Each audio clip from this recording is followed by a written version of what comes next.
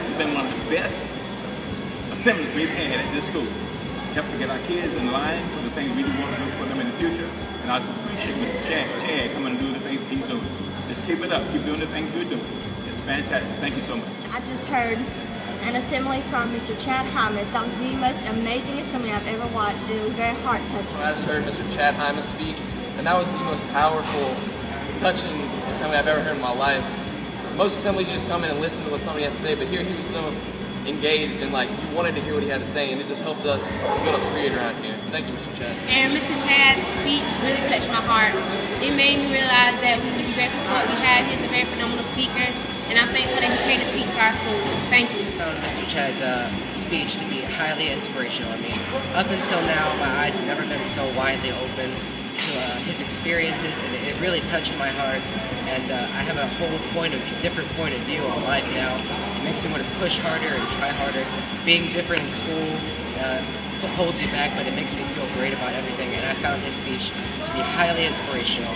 I mean, I definitely agree that you should get his book and everything. It's a great man, and this is by far the best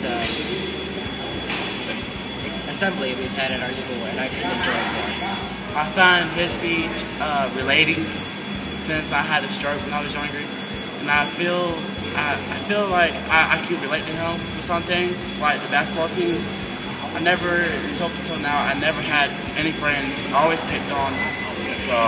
It was a great message. Enjoyed it, heart feeling. I've received today that it's good to give back what God has given you, and I'll be hoping to see him again. Keep up the good work, Chad. God bless you. To hear a little bit of Mr. Chad Hymas' testimony. I think it's really awesome because the heart that he has for the people there, or the people that he's adopted, the girl from Guatemala, that's my heart as well. And I think the example he's setting is very, very, very, very awesome because he's not worried about the condition that he's in. He's overcoming that. He knows that he can do anything. I just think it's really awesome.